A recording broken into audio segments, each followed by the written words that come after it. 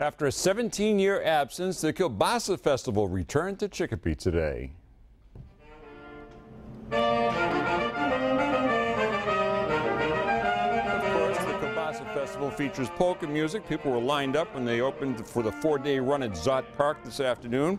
Chicopee historian Stephen Jędrusek told 22 News a 250,000 Polish immigrants have made Western Massachusetts their home over the last century.